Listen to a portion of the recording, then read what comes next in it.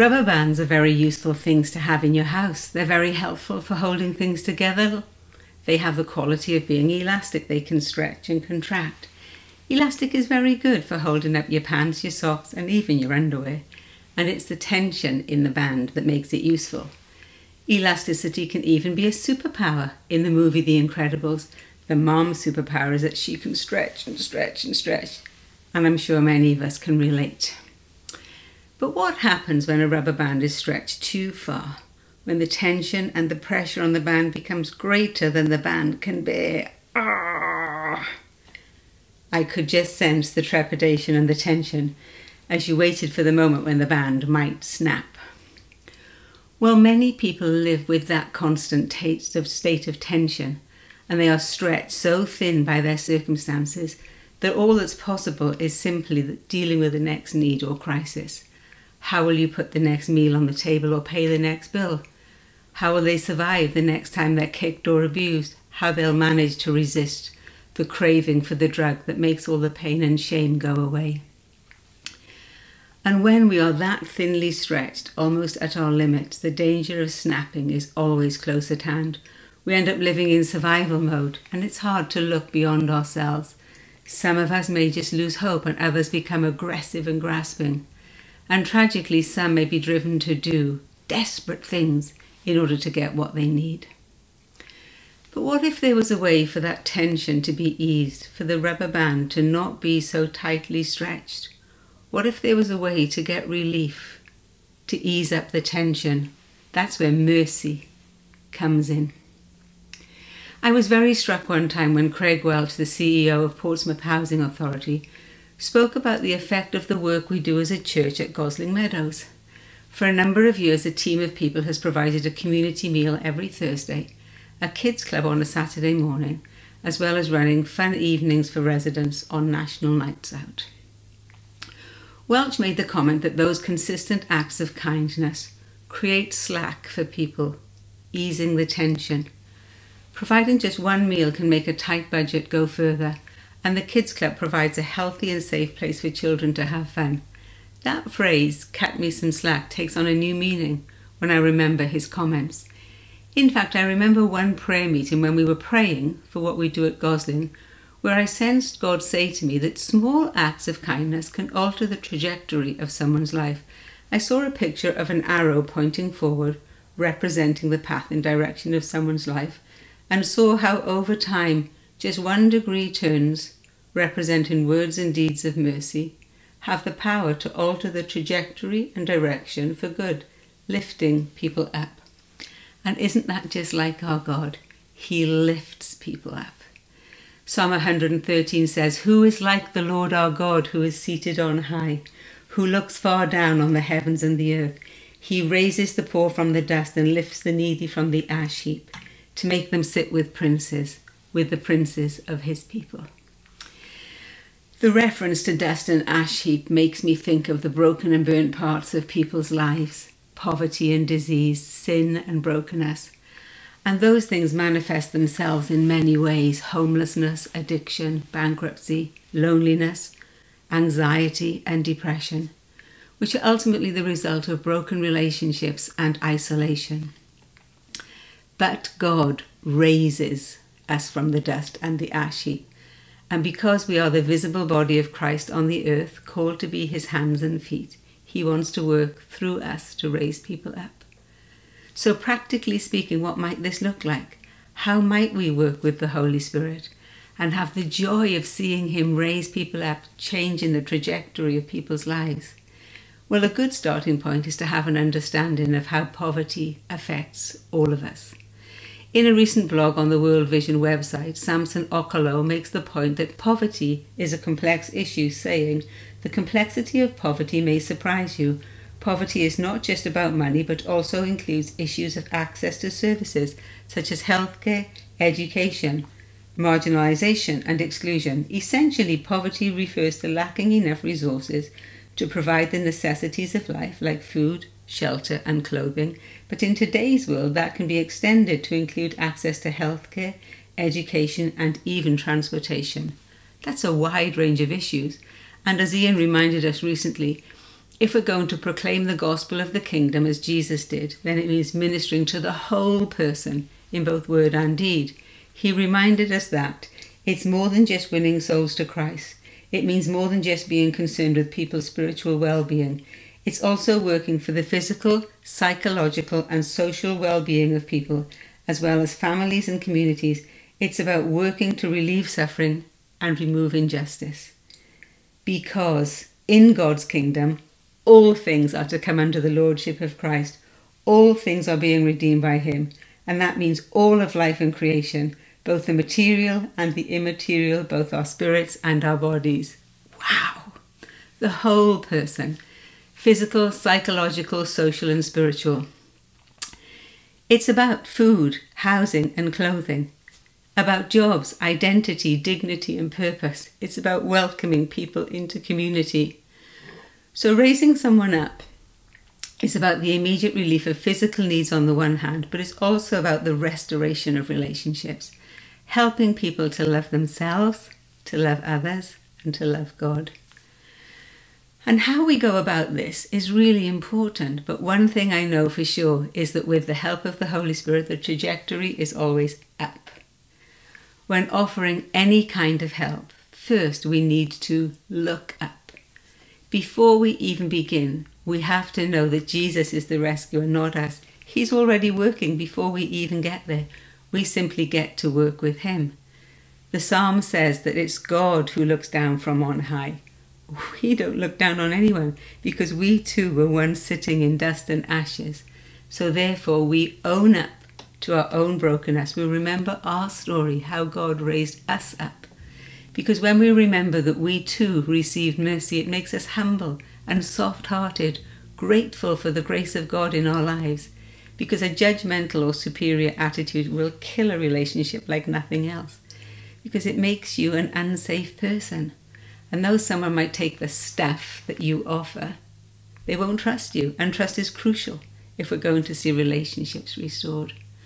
The right attitude is crucial, but so are good deeds because they cheer up. Never underestimate the value of simple kindnesses. One person's good deed can be another person's miracle. So practice acts of kindness that meet a need or put a smile on someone's face, because it means that you remembered them and that you care enough to show it. But if you're going to give a gift, make sure it is appropriate and not overly extravagant. We don't want people to feel beholden to us. And we need to be certain that there are no hidden strings attached. We don't do good deeds and expect something in return, like attendance at meetings. Saying that, we love to send cards and gifts to the ladies at Lydia's House of Hope and New Generation, but those gifts are an expression of our relationship. So let's cheer up and let's lift up. Galatians asks us to carry each other's burdens, and in this way you will fulfill the law of Christ. But a few verses later it says that each one should carry their own load. So which is it? Well, it's both, depending on the situation. When we lift someone up, we carry them for a while, doing for them things that normally we would expect them to do for themselves. And that kind of relief is usually immediate and for the short term for a specific need, like cooking for someone who's just undergone surgery, helping with bills for someone who just lost their job, paying for emergency accommodation for someone who's left a dangerous situation to ensure their immediate safety. Lifting someone up means that we help to carry their load until they are able to shoulder the weight themselves. And providing this kind of relief often involves some kind of financial help, and at times that's the right thing to do. There are definitely times when money is the answer, and we pay up. When is that a good idea? Well, when we can't go and that the money is needed to offer relief, like the safe house situation. We couldn't go ourselves, but it was entirely appropriate to send money to buy plane tickets so that those women could fly to freedom. It's also appropriate to pay up when there's no other resource available and the need is immediate. Maud and Brian are often in this situation with benevolence, providing immediate relief in tough situations. But oftentimes, splashing cash is the easy way out, and it's not the best answer. By paying for something like an electric bill or simply rent, we may be simply kicking the can down the road. It depends whether that need is a one-off or a pattern of repeats. Because when we're providing physical relief, like financial help, our ultimate goal must be to see somebody become self-sufficient and enable them to carry their own load. Many times what's needed is not a hand out, but a hand up, where we stretch out our hand to lift somebody up onto their own 2 feet and to help them get moving. Let's take a look at transportation, which the World Vision quote mentioned. Without transport, you're dependent on others for rides. How do you get to work, attend important appointments, drop off children at daycare and run family errands? Especially if you live in an area where the public transport is limited. Transportation is a key resource for someone who is seeking to climb out of poverty. You need a job to earn money, but how do you get to your job without transport? And how do you get the money to buy a car without a job? That's what inspired us to start Vroom Vroom Beep Beep, which is a matching fund that supports people on their recovery journey by helping them to purchase a car. But it is a partnership. We work with someone who is known to us, usually through our Act 2 program. Our goal is to see families in safe and reliable cars that help them in their journey to becoming self-sufficient. They're already saving for a car, and we simply match their savings with a financial award designed to give an assist but not take over. It's a reward for hard work, and so far we've helped 3 people to get on the road and seen the positive effect that has on restoring relationships. Our very first recipient wrote to us, "I just want to take the time to say how grateful I am. This award doesn't only change my life, but will also change the life of my 2 children and my mother. My consistency of being absent in their lives will now be filled with the joys of being present. I want to thank God and everyone who continued to believe in me when I couldn't see it through to believe in myself." Someone else wrote, "I appreciate that you recognize people in recovery who've worked their butt off to change their life. It was definitely a long, bumpy, curvy road, and I've been walking on foot, humbly. But because you guys at New Frontiers Church care and you're willing to help, I'm now able to take that next step. This is just so wonderful. I can start a new job and a new life. I'm excited to get up in the morning to go to work. Because you invested in me to see me reach my goals, my employer will be investing in me so I get the education and license I need to pursue nursing. God bless you all, and thanks again for this blessing. It has launched me into a more hopeful future where I'm set up for success and I can keep growing." Wonderful! And here she is in her new car. So a hand up usually involves working with someone to support their goals rather than doing something for them. It's a good principle that we never do for someone what they're capable of doing for themselves, because that creates dependency. But we can walk alongside and give an assist. We can help them to access existing resources. And for self-sufficiency, supporting someone as they get back into education or the workforce is often key.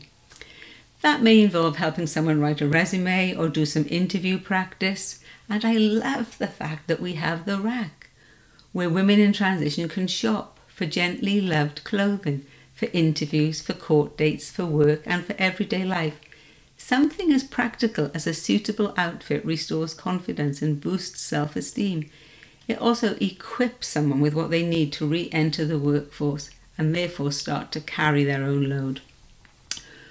When it comes to offering a hand up, rather than paying up and spending money, it's a call to spend yourself.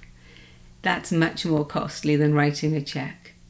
It involves spending time and energy building a relationship of trust in order to work with someone. And it may be costly, but oh, the joy of seeing God transform a life. And He sustains us as we go. Isaiah 58 says, "If you spend yourselves on behalf of the hungry and you satisfy the needs of the oppressed, then your light will rise in the darkness and your night will become like the noonday. The Lord will guide you always. He will satisfy your needs in a sun-scorched land and will strengthen your frame. You will be like a well-watered garden, like a spring whose waters never fail." God helps us to raise people up. And because we're seeking to restore relationships, as well as offering relief, our approach should be relational wherever possible. And a huge part of that simply involves showing up. week after week, month after month, year after year, like at Gosling, demonstrating consistency, integrity. It takes time to build a trusting relationship, especially when someone's been abandoned and put down many times. And as we spend time, it's so important to listen up, to take the time to listen to someone's story and identify the real need.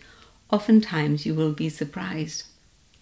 And when we do speak, in a world which is so broken and negative, we can use our words to build up rather than put down.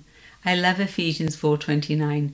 Don't let any unwholesome talk come out of your mouths, but only what's helpful for building others up according to their needs, that it might benefit those who listen.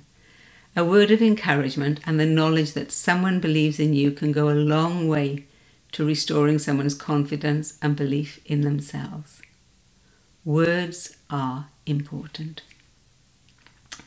And there are times when we need to use our words to speak up on behalf of others. For example, when we see injustice and the person suffering has no voice, or where we can make a significant difference because of our expertise or our influence. Just last year, Michelle decided to follow Jesus, and she got fully involved in our Act 2 program, baptized, and is now a beloved member of our family. She knew that her past was forgiven, but some of those past events meant that she had broken the terms of her housing lease, and she was served an eviction notice. Legitimately, but it seemed so harsh given all the progress she'd made in putting her life back together. Losing her accommodation could have jeopardized everything she worked for. She decided to appeal to housing and set up a meeting with Craig Welch. She asked me and her recovery coach to also attend the meeting and speak on her behalf. Well, during that meeting, Michelle spoke up for herself and we endorsed her report on the progress she'd made. And then we literally asked housing, please will you show mercy? Rather than making an example of Michelle, would you allow her to be an example to others? Would you give her a second chance to prove that she's turned her life around? Well, when we left the meeting, I had no idea what would happen. But Craig Welch decided to take a risk on Michelle and cut her some slack. Michelle will tell you that it meant a lot to her when he trusted her, even when she didn't necessarily trust herself. After that meeting, for the first time, she went home and fell to her knees before God in thanksgiving. Craig did put her on probation for a year, and Michelle wrote to him every month to tell him how she was doing. And she's doing great. Just 2 weeks ago, Michelle was in a meeting with Craig Welch and he graduated her. And when I called to thank him for giving her a second chance, he said she was worth the risk. I'm telling this story with his permission because we acknowledged during our conversation how we really appreciate working together when it's appropriate. And that brings me to a really important point. When we are working to raise people up, it is so beneficial to team up and to work with other community agencies that are doing a good job. You see, we don't have all the answers. And when we work together and we honour the work of other agencies, we have access to more resources. But just as importantly, we are modelling healthy community relationships to those we are seeking to serve. We are so grateful for our good working relationships with Portsmouth Housing, with Welfare, Safe Harbour, and others, and we love to work with and support Chase Home and our friends at Lydia's House of Hope and New Generation. It's been a total joy to get to know those ladies and watch God raise them up. Recently we had the privilege of baptising 2 of them and welcoming them and others into our church family. Fantastic. So in summary, recognise that God is the one who raises people up. In humility, do whatever the Holy Spirit tells you to do. Cheer up, lift up, pay up, and offer a hand up.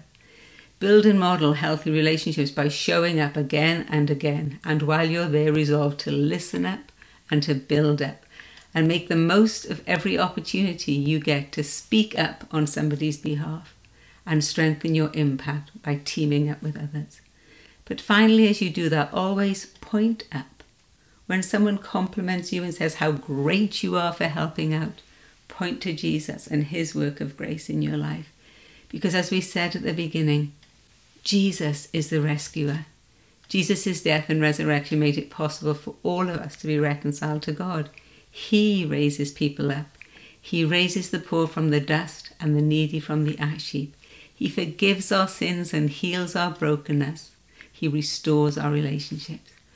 When we experience His grace and kindness, we love Him, we learn to love others, and maybe more importantly, we learn to love ourselves. If you're listening to this today and you feel tightly stretched, like that rubber band, and you don't know how you'll cope, please get in touch. We are here to listen, and maybe we can help. God bless your day, everybody.